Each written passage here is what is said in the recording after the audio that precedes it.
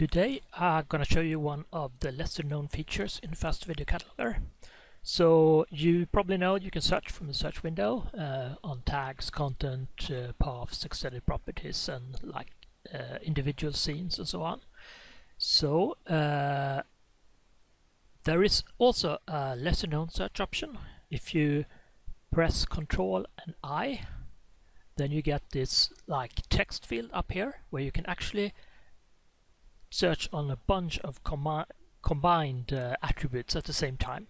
So if I start writing something something like that and press tab, it's going to autocomplete to one of the matching keywords, and then if I press enter, it's going to do search on that keyword.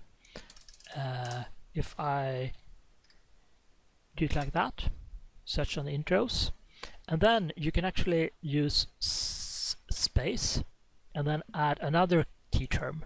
And this searches in this search window doesn't need to be just keywords. It could be like a path, part of the file, part of the description, and so on. And every search term is combined. So it's gonna, the more you add, the more it's gonna filter the result. So let's just demonstrate it here. So let's say we want to have a video from the folder 2018-02-24. So you see here, that's one video there, there's one other, another, and these aren't from there. So then I do enter, and then you have that filtered. So you can just add on here.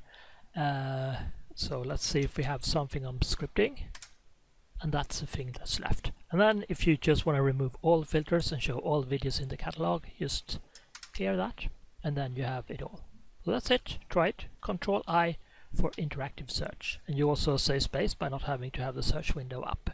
So this is really handy if you want to do quick filters of your video.